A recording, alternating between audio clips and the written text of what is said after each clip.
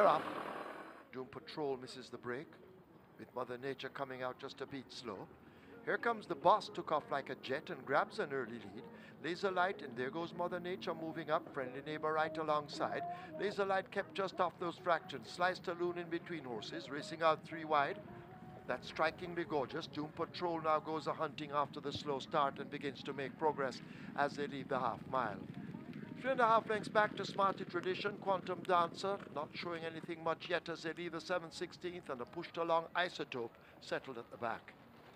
They leave the 3 and run toward the 5/16th, and it's Here Comes the Boss. Strikingly Gorgeous has made good progress. Watch Slice Loon. Mother Nature is close enough, if good enough, and taken off the rail for run, but they're into the lane, and it's Strikingly Gorgeous who grabs the lead at the top of the lane.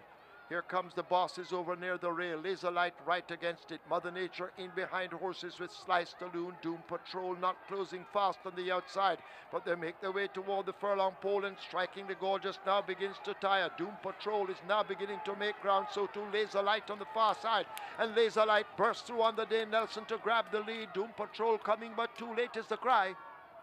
Dane Nelson wins it with Laser Light, then Doom Patrol. Could be Smarty Tradition third over Here Comes the Boss and Slice Loon.